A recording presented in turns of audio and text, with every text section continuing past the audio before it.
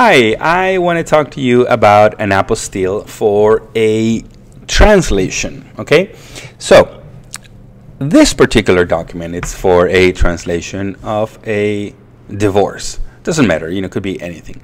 So, it was from English to French. So, this translation, it's signed by a notary public.